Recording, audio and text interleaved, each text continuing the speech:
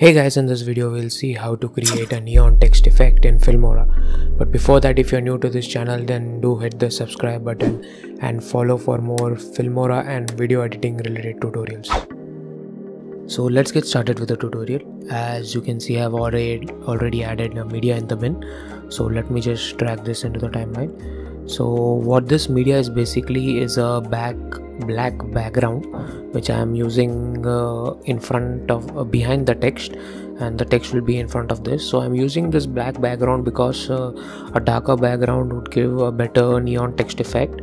So if you're creating a neon text effect, make sure that you're using it against a darker background. So this image is I have taken from FreePic, which is one of the biggest sources of illustration vector files and some amazing images. So as you can see, this is not in the 16:9 ratio. So let me just fix this. So what I will do, I will double click, and then once double click, I will go inside transform, and in transform I will scale it. And once it is in the ratio, I will click on OK. So now let's add some text in this video. So I will drag this text. So as you can see, text has been added. So I'll go and click on neon, and I will increase the size to 150. Okay, so this is my text. I will align it.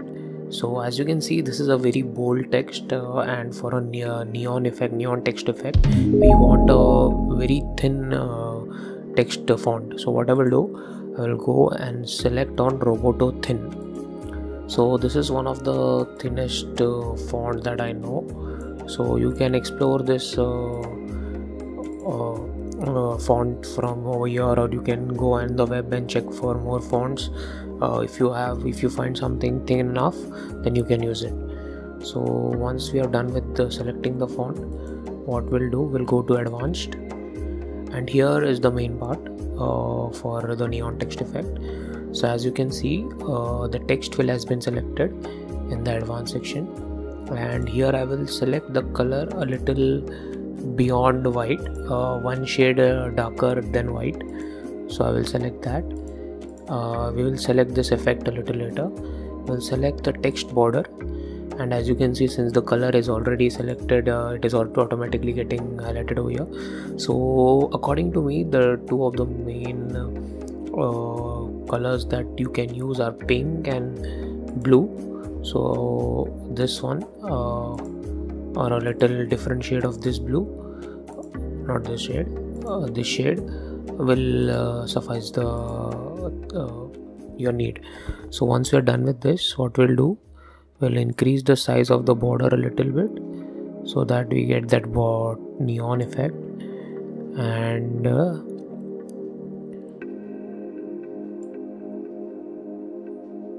what we'll do, we'll also increase the blur of the text fill. So we'll increase a little blur so it is not completely white. So once we are done with this, we'll go down and select the text shadow. We'll select this. As you can see, the shadow is currently to a black color. What I will do, I will go here and select the lighter version of this pink. So as you can see, this gives a light pink in the background. So basically, as you can see, if the neon text is pink, the shadow it will create will also be pink. So that's the logic behind it. So you select this, and I would suggest you blur this completely. So as you can see, it will fade in, and you can also increase the distance, but I would suggest don't increase it too much, otherwise it will look like a 3D or something different effect. So once we are done with this, as I said, will go to the text effect, and you can select the effect from over here which you feel the most appropriate. So this, both according to me, this one is the most appropriate. So let us select that, and once you are done with this, click on OK. So click on OK. As you can see, the neon has been selected. If you feel it is a little too much, you can say change the text style again and go back to this one or some other text style that you like. Okay, let's keep this one. And as you saw in the intro video, there was a flicker effect. So I have already created a video on flicker effect. You can check that out by clicking in the top right corner. So I will be using a little different approach over creating a flicker effect in this video. So what we'll do, we'll copy this text we have created, and we'll paste it over here and place this above this text. And once you have placed this above, just drag it to 1 second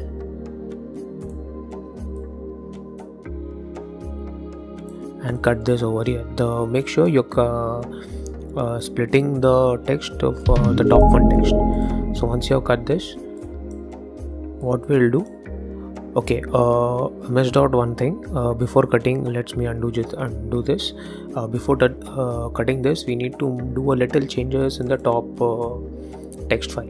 So we'll click on it and go to advanced, and here we'll change the text border color to gray, and we will select the text fill color to white.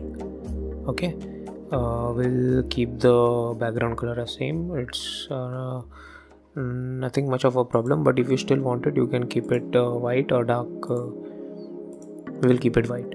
Okay, so once this is done, we can also decrease the size a little bit if you want, but it would be good if you keep the same, and click on OK. So click on OK. So as you can see, the top text is gray. So what we'll do, we'll split this image at 1 second, and we will delete the rest part of this.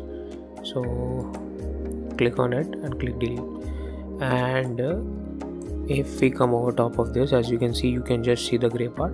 So what we'll do, first we will uncheck this ripple edit and the auto ripple off, and then what we'll do, by clicking on the arrows in the keyboard, I will what you can say, I will go into every frame, and I will cut in every frame. So as you can see, that below video is also selected, so make sure you select the top video and cut over here, then go to next frame, cut. So I will just fast forward this, and we'll meet at when I'm done with cutting all this remaining text.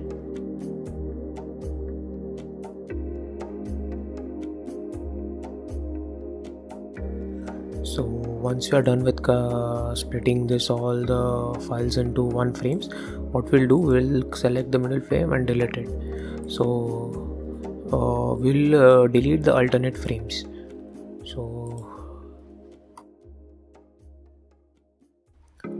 So as you can see, we have deleted the alternate frame. So as you can see, when I play this, you can see a little flicker happening over here. So just play this. As you can see, a little flicker effect happening. So once you play this along with the audio file that we have, the sound effect that we have, this will give an amazing effect. So that's it guys. In this video, we have linked the audio file that I've used in this video below in the description, and also the link to the free pick website where you can get this background images and some amazing images that we use on our channel. So I hope you guys like it, and we have some more Filmora related tutorials in our channel, so do check them out. And if you like this video, then do hit the subscribe button and do like this video, and see you guys in another video. Till then, see ya.